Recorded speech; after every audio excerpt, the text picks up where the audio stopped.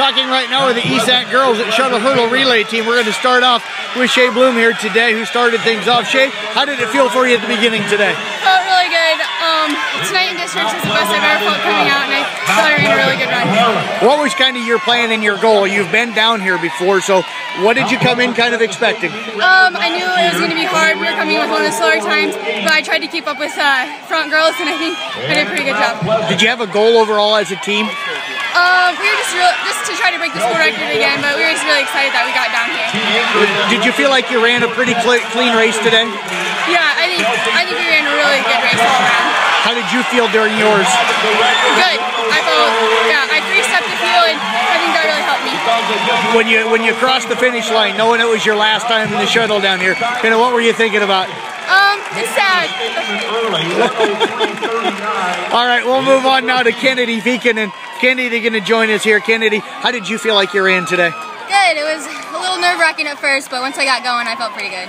And did you draw from Jenna and Shae a little bit of their experience having been here before? Yeah, well, last year I came as an alternate, so I kind of got the feeling of it. But this is my first year running, so it was a little different. What did you take from the experiences last year that you were able to use this year? I don't know. It's just a lot of people just like warming up really well, and I don't know. It's just a really good experience. Did this today compare to anything else you've done before as far as running wise? No. This is probably the best it could be. Now, some people say running over there by the wall could be a little bit intimidating. Was it for you at all? Not really. I know, just because I knew there was a little gap, so like I wouldn't run into anything. Where'd you feel like you were at your best during the race today? Probably towards the middle once I got going. Like I got faster, and then towards the end, I don't know. What will you take from the experience here today? I don't know, just like, just like get going next year, like get here next year. I don't know. Well, I tell you what, I appreciate you, Kennedy, joining us. Congratulations. Okay, thank you. Let's move over now to the Energizer Bunny here, Emilee Drost. Oh my gosh. How are you? Tell you what, how did you feel today out here? Felt pretty awesome. It was pretty fun. It was really fun. Yeah, was it everything you anticipated it being? Yeah, pretty much. It was pretty, yeah. How did you feel during the race today? I felt pretty good. Like, just felt so like speedy. And then this girl next to me like tripped and she started falling, and I was like, yeah. So then.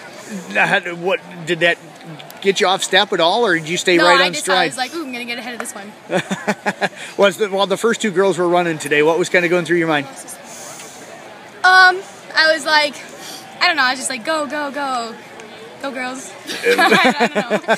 When do you kind of start getting into your blocks and getting ready? What do you mean? It's like when Kennedy's running, when do you kind of stop focusing on them and kind of start getting ready for yourself? Like when she's at like the third hurdle, I get set. No, I get like ready. And then like when she's over there, I get set and then go. What will you take from the experiences of being down at state this year? It was very awesome.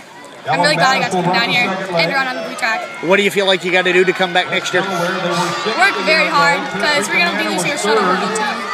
Okay. Well, Emilee, I appreciate you joining us today. Congratulations. Thank you.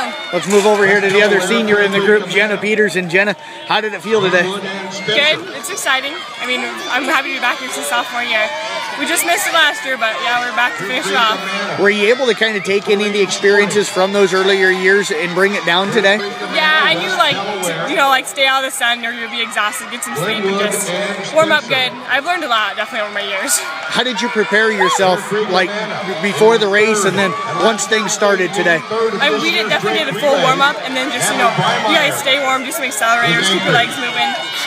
As the anchor leg, what do you do during the first 3 legs of the race? When the first couple are going, I usually yell, and then once the third one comes at me, I'm just getting ready. Like, I'm yelling, but I'm still kind of focusing on what I have to do. Take us through your portion of the race. How'd you feel today? Did you get off to a good start? It wasn't probably my best I ran, because I usually don't hit any, and I nix a couple, but especially with these ones, I don't move at all. They're like set in the ground, so I mean, these bleeding a little bit now from hitting them, but that's all right. I kept going. How'd you adjust to that then? I don't know. I just went a little higher over the next couple just to get back in it, and then Any thoughts on being your last year down? You know, I don't know. Track's always a tough sport. I get so nervous, and I'll definitely miss the shuttle hurdle because that's not too bad. But like, I won't miss the 400s by any means. Well, Jen, I appreciate you joining us today. Congratulations. Thank you.